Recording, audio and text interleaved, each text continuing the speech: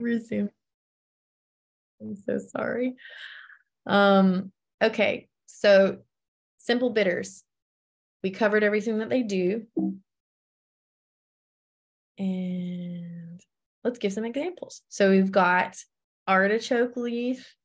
Gentian is a really common drink bitter. So we see gentian a lot in like Angostura bitters and any kind of typical drink bitters used in cocktails. We've got wild lettuce is a bitter, really lots of forms of lettuce. So this is why green salads are traditionally eaten before meals, because they used to be more bitter and they stimulate digestion. They also lower your blood sugar a lot. And they lower the amount of spike that you will get from like a carbohydrate rich meal if you eat bitters and or a bitter salad before your meal. Cascara sagrada is a really common one that people use a lot. It is a stimulant laxative. You can find it in like smooth move tea. And then hops are bitter. So is anybody kind of familiar with this taste? A little bit. Would motherwort be considered? Motherwort is incredibly bitter. Yeah. Is that a simple bitter? Yes. It has an aromatic twinge, but it's kind of, yeah, it's a simple bitter. Also, it's kind of hard for me to like log it, you know? If I'm not like actively tasting it, categorizing it can sometimes be hard. Mm-hmm. But yes, it is definitely a bitter. And honestly, motherwort has an acridity to it. I don't know if it's straight up an alkaloidal bitter, but it definitely has that acrid flavor that we'll talk about. Awesome. Okay.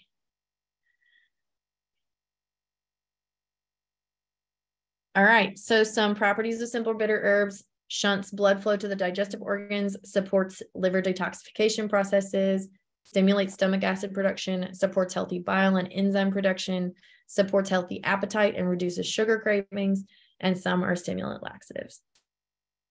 Now, these also, like when we talk about hops, it's incredibly useful as a phytoestrogen. When we talk about wild lettuce, it's great for pain. So like you can use simple bitters. They can be used for other things and have other properties. Just trying to kind of reiterate, this is an umbrella concept. All bitters are going to do most of these things. That doesn't mean that's all they do. Okay. Fragrant bitters. So this is the next one. So fragrant bitters are aromatic. When you taste them, you have simultaneously a bitter taste and a weird in your nose, aromatic, fragrant taste that often resembles perfume.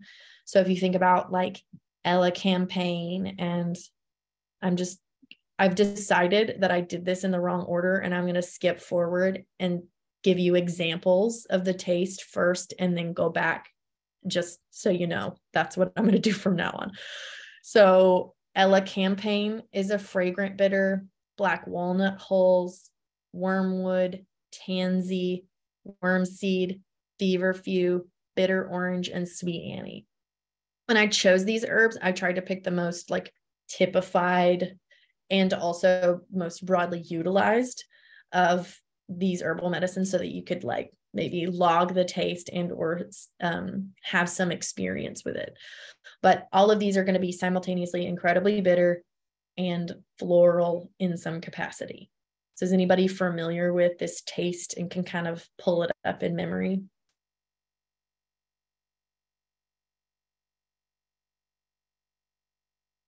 Ella Campaign is definitely one that comes up, and I think is a really good example and a good one.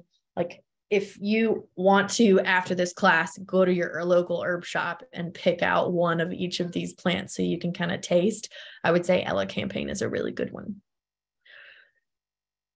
Okay, So let's go back. So there's a combination of aromatic constituents. So when we see aromatic constituents, they're going to be essential oils. They tend to hit you in the nose. And when you're tasting things, try to notice that. So like, say when you're smelling an essential oil, you'll feel like a burny, tingly sensation in your mouth or in your nose. And when you taste bitter, fragrant herbs, you taste the bitter on your tongue, but then you get a smell because it hits your tongue and then evaporates out of your nose. So I always think that's kind of interesting. So a lot of times these are floral and they have citrus notes. Oh, yes. Fragrant bitters versus simple bitters, as far as the comparison, fragrant bitters tend to be more warming and drying than simple bitters. Simple bitters tend to be more cooling. So if somebody has sluggish digestion, where I want to warm the digestive tract, then say, I don't have a great example in mind, but like in pregnancy, when people are nauseous, there's a lot of heat and fire and like metabolic activity where they're overstimulated. Their whole body is very much in a high metabolic state. And you don't necessarily want to warm them while you stimulate digestion and help with their nausea. You would choose a simple bitter preferentially, which pregnant people love ginger, and like it's kind of a standard thing to give people ginger, but sometimes that doesn't feel good for people. So just mental note. It's good to stimulate sluggish digestive system, promote excretion, and support healthy bacterial balance in the gut. Definitely when I'm seeing sluggish, lower GI, like constipation, I'm going to be doing fragrant bitters and choosing fragrant bitters, kind of preferentially. I also often use fragrant bitters when people have lung infections, because essential oils will get excreted via the lungs, and can really help with that kind of congestion. Like elecampane is used specifically for lung infections. So general properties of fragrant bitters: digestive stimulants, antiparasitic. They do tend to be antiparasitic. Especially black walnut and sweet anise and wormwood are all traditionally antiparasitic. Expectorant, and then mildly laxative. Is this helpful? You guys liking this so far? Just doing a check-in. Did someone have a question? Yeah. I'm trying to like compare everything to things that I've been studying recently. So would pine be a fragrant bitter? Yes. Okay. Yeah. Good job. Yes. And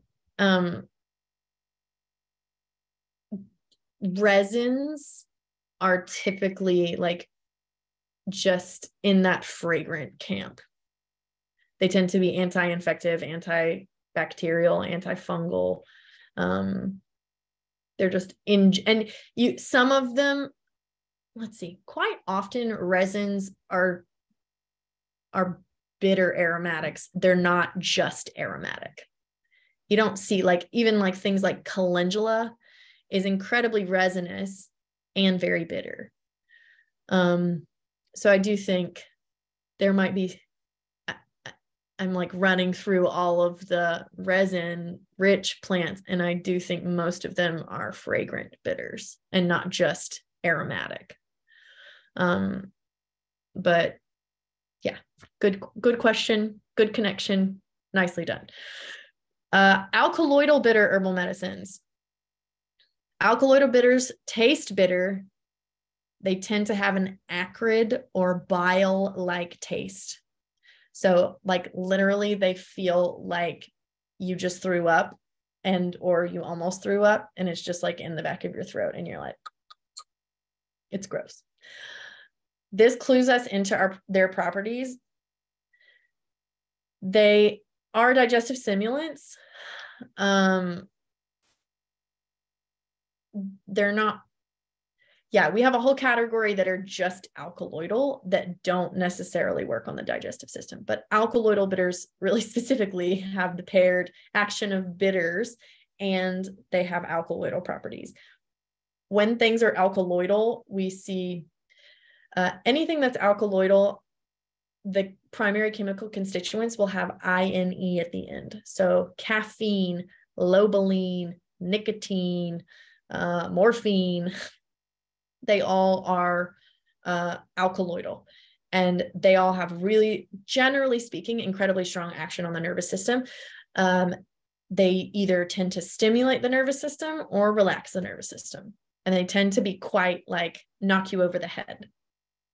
Like caffeine, no one's going to argue that that is stimulating, except for people with ADHD, but there's always a caveat somewhere. So alkaloidal taste, that acrid flavor, lets us know that there are alkaloids in that plant. So a really good example of an alkaloidal bitter is going to be berberine containing plants.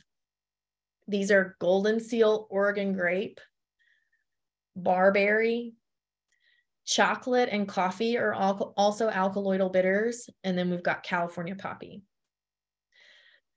Alkaloidal bitter plants tend to be cooling and drying energetically. So it's just like I say, you get an acrid taste and bitter. They're really strong and really terrible. They're doubly terrible. Properties of alkaloidal bitter plants, same as other bitters. So support digestive function, stimulate digestion. They support healthy bile and stomach acid production. They often have stimulating or sedating effects, and those tend to be on the nervous system and the glands. So coffee and chocolate are great examples. They're stimulating to the digestive system and stimulating to the nervous system. Now we switch from bitters. So those are 3 types of bitters. We switch over to kind of a whole nother category, and these will all be sort of individual and not overlapping. We have astringent herbal medicines. Anybody familiar with that? Like dry wine, unripe persimmon flavor. Yeah, so it's pretty distinct. So green tea is an astringent plant. Unripe persimmons, like I said, white oak bark is really drying and astringent. Uva ursi, sage is, if you do sage tea. And then we've got, green tea. And wild geranium is incredibly tannic and astringent. So a lot of times when I'm teaching, I'll use the word or phrase tannic interchangeably with astringency, because tannins are astringent, and astringent plants tend to have tannins. They taste bitter, and they have a puckering and drying effect on the mouth tissues and the body. So I tell this story all the time, and it never gets old. I had a client come in, she had incontinence, and I did her intake. She'd been going to a physician, she wasn't getting much traction. And I did her intake, and I spent about 2 hours doing intake. And in the first 15 minutes, I asked her, what are you doing for, like your drink every day? Like, what are you drinking? And she, let me know that she was drinking basically exclusively black and green tea. And tannins are used in tanning of hides, and that means they like pull proteins out, dry out the tissue, and so she was tanning her own bladder with black and green tea because she was drinking so much of it. And I really appreciate just the whole scenario, because, I think it's important that we remember that any herb can be contraindicated. Like, we can do damage by doing too much of a good thing. And sometimes it's important to recognize that every plant is not good for every person. People love to be like, red raspberry leaf for all pregnant people. And I'm just like, if I had drinking red raspberry tea the whole time I was pregnant, I would just have dried up and floated away and turned into a piece of paper.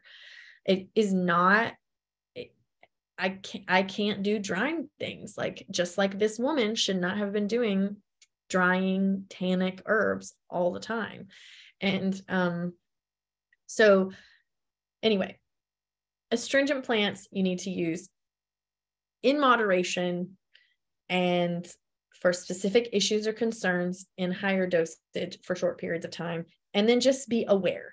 And then for me, if I want some green tea, I just offset it with something goopy. So marshmallow, or I pretty much add marshmallow to all black tea, because I'm a dry person.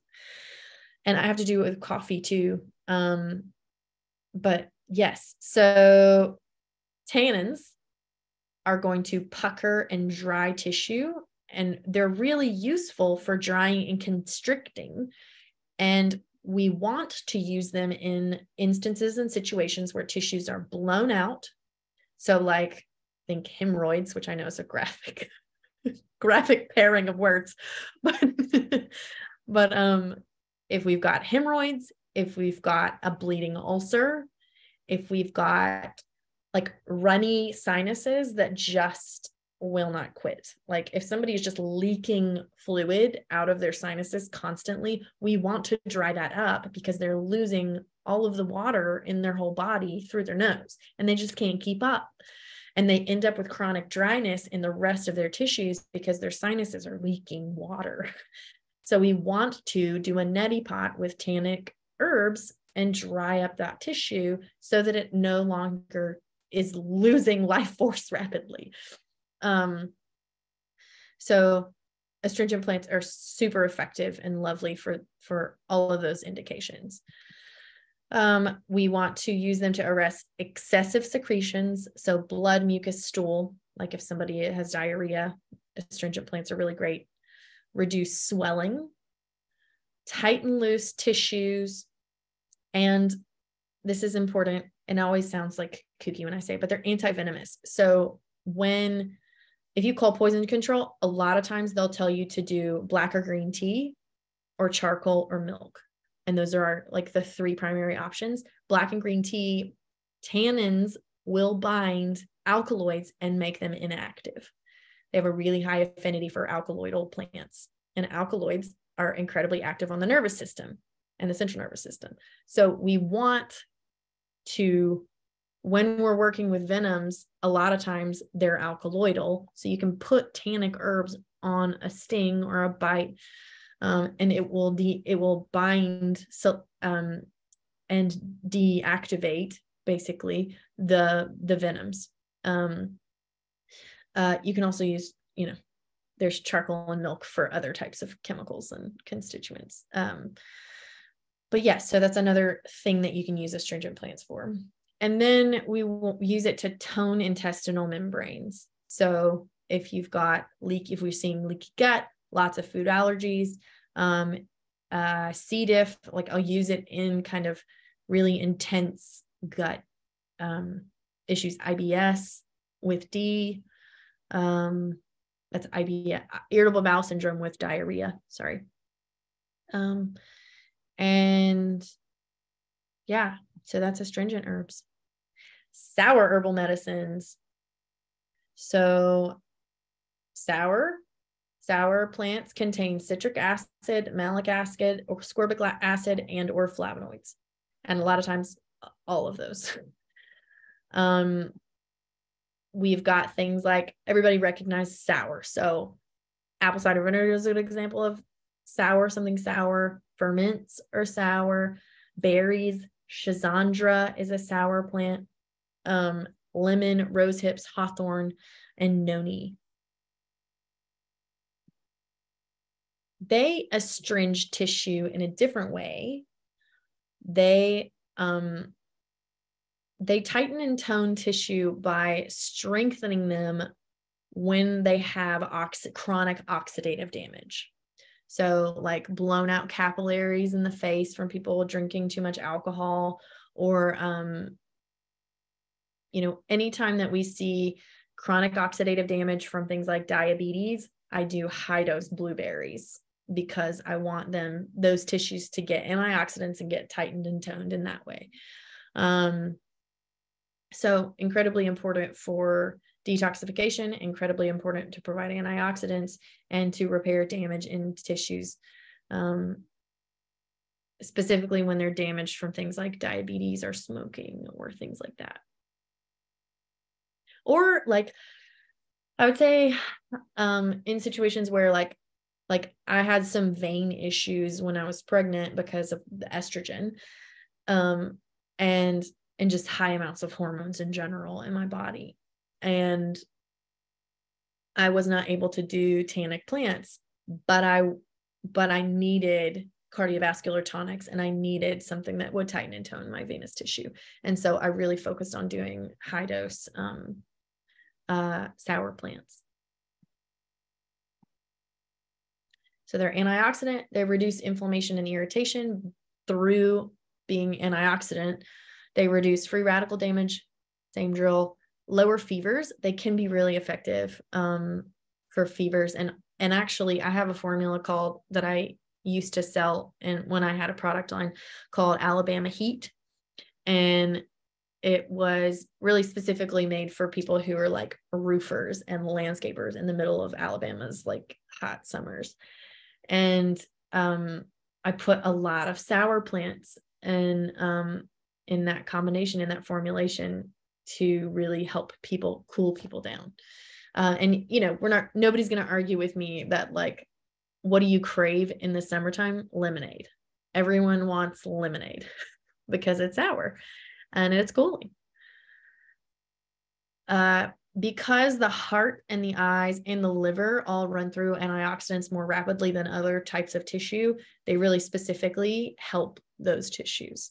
So cardiovascular system, eyes, gums,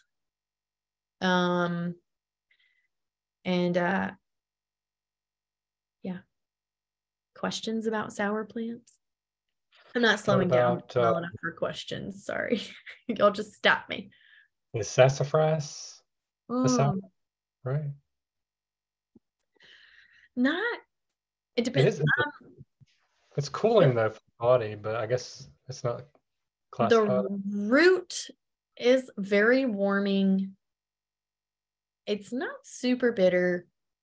I think of it as primarily a circulatory tonic and a blood builder. And then the leaves are very mucilaginous and they are cooling through being goopy. I don't really think of them as very sour. But that doesn't mean that some people might not taste sassafras and it be like sour to them. But to me, it's not very sour. Do you find it sour? Slightly. Mm-hmm. But I guess I was more relating it to the cooling down of the body. Mm-hmm. In a really hot summer, that's what you like, cold sassafras tea. tea. Because like a really hot day, just if you take sassafras, it feels like a 70 degree day or something. Do you do the root or do you do the leaves? The root. Mm-hmm. Okay, the leaf, yeah. Okay. Would you recommend the leaf over the root? Oh yeah. I would. Okay. Yes, that was a leading question.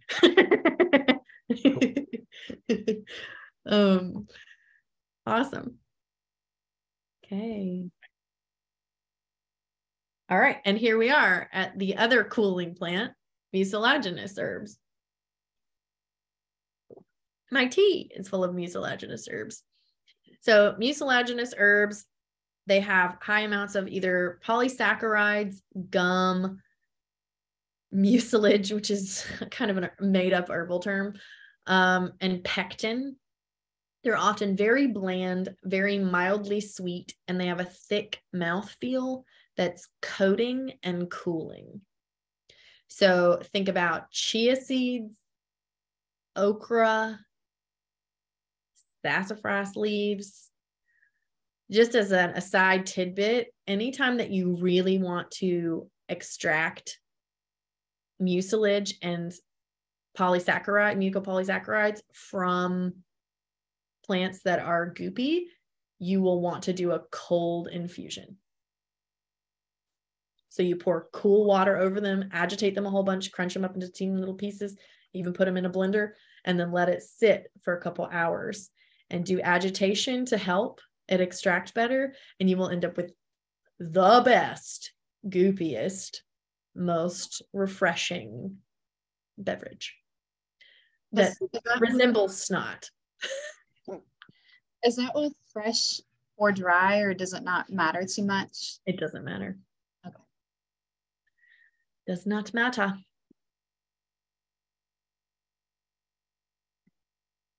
So aloe, slippery elm, kelp, okra, chia seeds, marshmallow. I just live on this stuff for my body.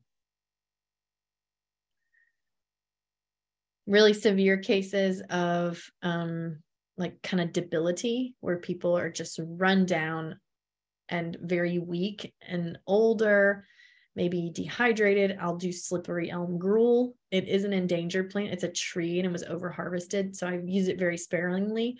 I tend to use marshmallow or licorice in people, and also chia seeds are like widely available and grow really easy. So things like chia seed pudding, as long as they're very well hydrated chia seeds. You don't want to give a dehydrated person straight chia seeds and then it absorb all of the water in their body. It's incredibly uncomfortable. Mucilaginous plants soothe hot, dry, irritated tissue, add water-soluble fiber to the stool. They feed healthy gut bacteria. They are prebiotic. They absorb bile and cholesterol, which is a general thing that all fiber does. And it removes toxins by acting like binding agents. And remove being like when your liver excretes toxins in bile through your common bile duct, the fiber from the mucilaginous plants will bind those toxins and make sure that they get excreted rather than get reabsorbed into your body.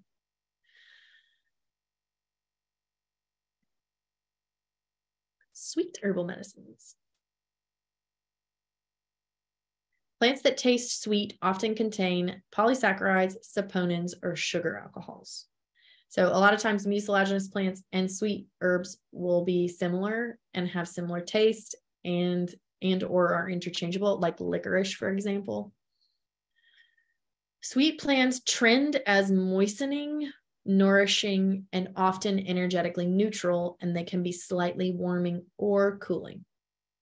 And they have a lot of the same indications as mucilaginous plants. So these are things like licorice, stevia, ginseng. Both Korean and American ginseng are sweet. L-ruthro and bee pollen.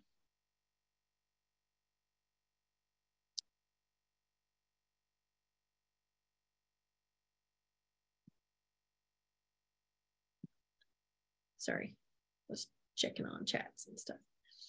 So we've got some properties of sweet medicines. They tend to build up weakened conditions. Like, so if somebody's debilitated, they're weak from having a cold.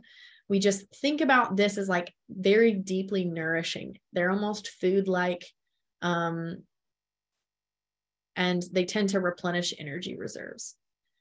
They support healthy stress response and sometimes act as stimulants. So that's like ginsengs are stimulants. They're very stimulant. Right. They are stimulating plants. And they do and can be in really small doses adaptogenic. I do not like using them in large doses because I tend to think that they act more like coffee than they do act like an adaptogen. I prefer as far as like building up tissue and helping people that are really weakened and kind of debilitated or burnt out, I much prefer doing ashwagandha and crossvine and things like skullcap over using stimulant type herbs that are nourishing, like schizandra or eleuthero or ginseng, either one of the ginsengs. Oily herbal medicines, pretty straightforward. Oily herbs have high amounts of fixed oils in them. Fixed oils are not essential oils. They're thicker, they're heavier, and they're goopy. So mostly these are omega-6 fatty acids in plants. Rarely they're omega-3 fatty acids. Plants that contain high amounts of fat have a thick, neutral, and fatty taste. Big surprise. They have a mouthfeel that is silky. They tend to make us feel full due to their caloric content. Oily plants tend to be nourishing and soothing and help tissues be more pliable. Oily medicines, so these are things like flaxseed, chia seed, evening primrose seed, coconut, olives. So we've got, these are all, gamma-linolenic acid is a common one. So evening primrose has a lot of GLA, and so a lot of people will just take GLA instead. But doing flaxseed or chia seed is just a great part of a well-rounded diet, and making sure that you're processing and digesting that fat is also incredibly important. A lot of people have gallbladder issues or liver issues, and they're not absorbing and processing oily, even just oil from their food. So some of the ways that you know whether somebody is processing fats in their diet well, it's easier to tell if someone is not processing fats well. Tend to have dry skin, not pliable. Their skin is not pliable. Some big indications are their poop. So if their poop floats, if there's an oily sheen on the toilet when they take a poo, and then you look and then there's like a sheen because there's fat that hasn't been broken down in their poop. If their poop is like an orangey colored, that's often indicative of a gallbladder problem, or that they're not processing fats well. Or this is classic old terminology. If they have bilious colic, it's when you smell fat and get nauseous. So if you smell fatty foods, then you have a hard time processing and digesting it. And this is really common in people that become vegetarians and vegans. They start to smell like they smell meat and they get sick and nauseous. They smell fat and they get sick and nauseous. And then they're like, my body must not like fat. My body must not like protein. I just need to be a vegetarian or vegan. And then they feel so much better because they weren't processing and digesting fats well. And so a lot of times like that tends to be kind of a trend. And if we work on their digestive health, they'll often start and work on their gallbladder. Well, they'll often start like craving fats and really want to increase those in their diet. So moisten dry tissue, promote tissue flexibility, support hormonal balance. GLA is really important in that, and in female hormones. I also really like fatty, particularly omega-3s for working with mental health and helping decrease neural inflammation and inflammation in general. Most of the time, people with standard American diets get plenty of omega-6s and they're lacking in omega-3s. And so I tend to really shunt my focus on making sure that we're getting fish oil and plant-based omega-3s, especially if they're vegetarian or vegan. Pungent herbal medicines. Pungent's a real specific flavor. It's spicy or hot. So I'm going to give you guys examples first. So ginger mustard, cayenne, horseradish, black pepper, thyme, eucalyptus. They all give you that burny nose feeling. So pungent is like a burn in your nose. All of those are high in essential oils. So pungent herbs are high in resins, alkamides, allyl sulfides, monoterpenes, and sesquiterpene essential oils, which are just types of essential oil, families of essential oil. They tend to be intensely warming. So just think back to that list, like mustard, ginger, intensely warming. They support thinning of mucus, which is why they're so great when you have a cold. You just take a shot of ginger and immediately you're like, oh, that's why fire cider is so effective, because it makes all of your tissues just run, because it's trying to rinse off the irritant, and then it rinses off bacteria at the same time. Increased secretions, as well as acting as anti-infectives and anti-parasitics.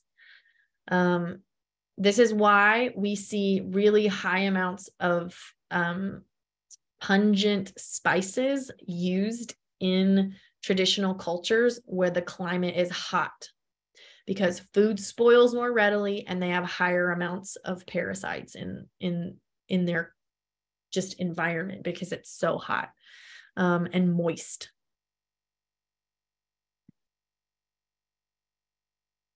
So they tend to move energy upwards and outwards. So if you'll think about taking ginger and then like your blood flow goes up and out, you're hot. And it tends to focus a lot of heat into the head and the face and the sinuses. Induces perspiration, stimulates circulation, dispels stagnation, which is kind of like, that's definitely not a modern way of describing. I'm sorry, I'm going to mute. Oh, okay. Dispelling stagnation is like when we have sluggishness in tissues, we have sluggish lymph, we have sluggish, maybe we've got a lot of congestion and it's stuck. That's when we use pungent herbs. That's when we use fire cider. And then, as I said before, anti-infective and anti-parasitic. Now we have aromatic plants. So aromatic plants tend to have a high amount of volatile oils. Volatile oils are essential oils. They are volatile because they evaporate readily and rapidly off of the plant tissue and once they're extracted and or cut open. So like ginger, you have to cut vesicles open. And so like microplaned ginger is best when you're working with ginger. Things like rosemary have little vesicles that sit on top of the plant. So you can just brush the rosemary and it will be aromatic and you can smell all of that, which I just think is cool. Sorry, like sidebar tangent. Aromatic plants are warming, mildly drying, and tend to be uplifting to the nervous system, expectorant, and anti-infective. They're quite frequently antifungal also. Things like dill, peppermint, lemon balm, sage, basil, oregano, rosemary. The pot herbs, these are like European herbs that were brought to America by settlers. These are all like traditional European pot herbs is what they were called, or strewing herbs. So people would use them in their houses on the floor to make sure to keep rodents away, keep bugs away, keep sickness away, because they were aromatic, because you'd step on them and then essential oils would come into the air and then they would disinfect your sinuses and you would be less inclined to get ill. So aromatic plants impact the nervous system. They tend to be either calming or stimulating. They are not stimulating in the way that alkaloidal plants are. They're like uplifting, stimulating. They won't like keep you awake. Does that make sense? So like coffee will like increase cortisol and forcibly you will be awake. These plants are like, you feel like basil essential oil, peppermint essential oil. You're just like, invigorated and ready to do the day, these are highly unlikely to make you like so hopped up that you can't go to sleep at night. Antimicrobial, they stimulate circulation. They are carminative, so they help you expel gas. So either get gas out through burping or tooting, or oftentimes you can actually excrete, a lot of the gas created in your digestive system through your lungs, which is a fun fact. So it can upregulate how much gas you're breathing out, which I don't know why it gets me every time I talk about it. And then expectoration. So it helps us get mucus out. We're almost there, home stretch. Salty plants. So in salty herbal medicines, and I think that salty is kind of a misnomer. They taste more minerally to me than they do salty, but salty / minerally is how I describe this category. Salty herbal medicines are high in mineral salts, magnesium, potassium, sodium, calcium, and often silica. And I don't know what else I was going to say, but there's an and there. But I was adding in silica and other forms of minerals. Salty or mineral-rich plants are balancing and nourishing. They provide minerals to support normal, healthy body processes and provide mineral needs. I highly recommend that the two things that people do across the board is do a mineral-rich tea every day and digestive bitters with every meal. If everyone in the United States did that, we would have a way different health picture. But doing salty herbal medicines to support we don't get enough minerals in our diets because our soils are deplete. It doesn't, not everybody can grow all their food, and we're just not getting enough minerals. So, and we're not drinking mineral water. We're not drinking from like springs and wells and that sort of thing. So we're not getting enough minerals. And so doing mineral rich plants regularly is really important. And minerals extract best in cold water, once again. So any of these plants that I'm going to list, alfalfa, seaweed, mullein, nettles, chickweed, red clover, and horsetail. It is very common for minerally plants to be very drying, which is a problem for people that are dry like me. So I always add in things like marshmallow, which is pretty mineral rich. Any of the mallows are going to be great. That will help to add some goopiness to the tea blends. If you guys are interested, you can email me and I'll send you my mineral rich tea recipe that's kind of more geared towards being energetically or fluid neutral, meaning like not too drying, not too moistening. So yeah, but nettles is really drying. Chickweed can even be drying. Seaweed I find very neutral and not very dry. Sorry, it's getting late for me. So yeah, so they moisten dry tissues and dry damp tissues. So that's a really important thing about salty and mineral rich plants is they actually help with fluid balance in our cells and tissues. So we have these osmotic gradients. We've got semi-permeable membranes in our cells and our cell walls, and our connective tissue and our cells are constantly, trading mineral salts and minerals and water. And so if you don't have appropriate amounts of minerals, then you're not going to be able to get correct osmosis between your cells, and you're not going to be able to get appropriate fluid balance, and your tissues will start to get dry. And it's just not a good scene. So minerals, they help you stay hydrated. They help you feel really good. They help your cells communicate well. They help you clear your lymph, and they support kidney function. Minerals are incredibly important to our bodies, and we really don't get enough. Awesome. Acrid herbs. I've kind of talked about these already. Acrid herbal medicines are high in resins and alkaloids. They often taste acrid, which is the taste of bile in the back of your throat. It's burning It's bitter and it tastes like vomit. Just here to teach you things you'll never forget. Acrid herbs are often really strongly antispasmodic. They're particularly effective central nervous system relaxants or stimulants. So these are things like lobelia, kava. If you've ever gone to a kava bar, tobacco is incredibly acrid. I don't know if anybody's ever tried one of those like pouchy things in your mouth. They're like the nicotine thingies, but they're very acrid because nicotine is acrid. That whole, all of the lobeline from lobelia, it's really acrid. Kava is acrid, tobacco is acrid, coffee and chocolate. Again, we see coffee and chocolate. They're antispasmodic, so I love lobelia for relaxing the digestive tract. They open up the flow of blood, lymph, and energy.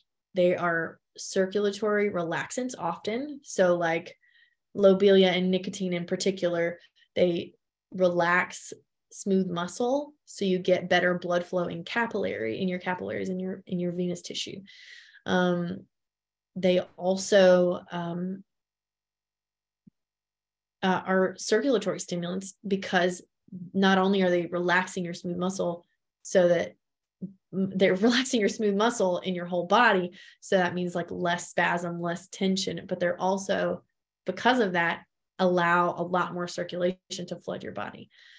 They help with migrating pain, which is kind of a really specific indication, or if people have alternating fevers and chills and constipation.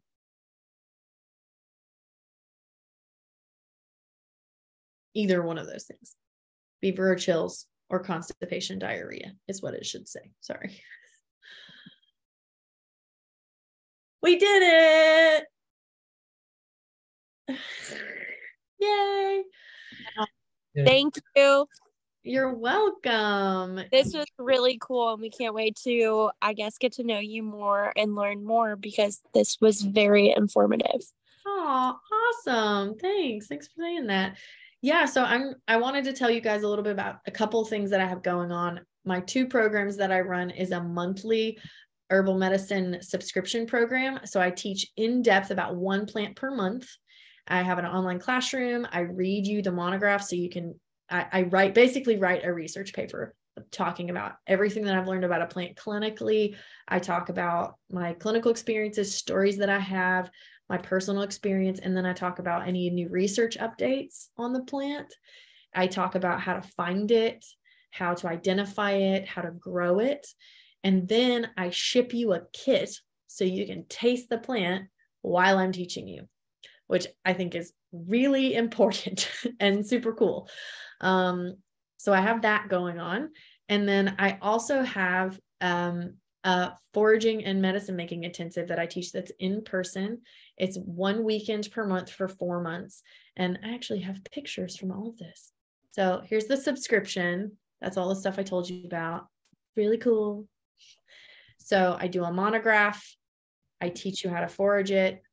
And then this is the medicine making course. So I teach, there's like 250 pages of class material. We go on a plant walk every single month that we meet. I teach you how to blend teas. I teach you how to make tinctures. I teach you how to make salves. I teach you how to extract different constituents best.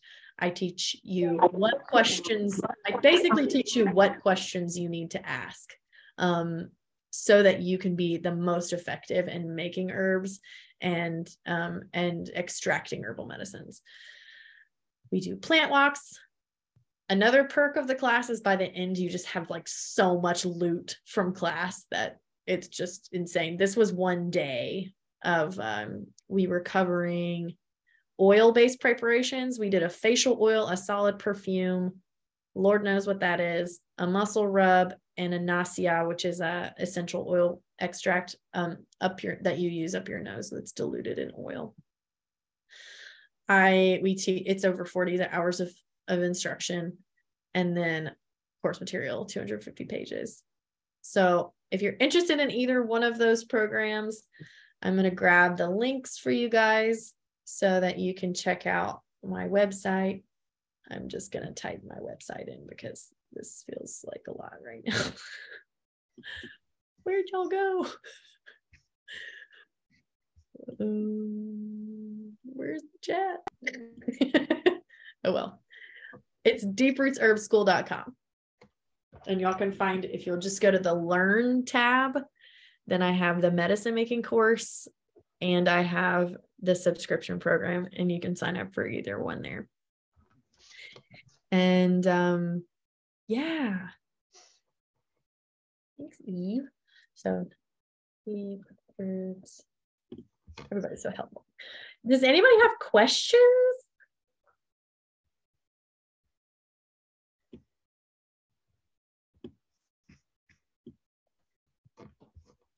No, yes.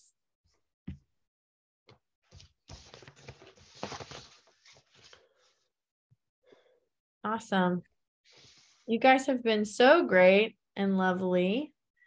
And I put my website in the chat box, and I am only keeping the subscription program open for a little while longer. I have 60 spots open. I have currently 68 people in there. But yeah, I don't know how much longer I'm going to keep it open, but join if you want. It's super cool. Cool. Well, I enjoyed you guys, and I hope you guys have a great night.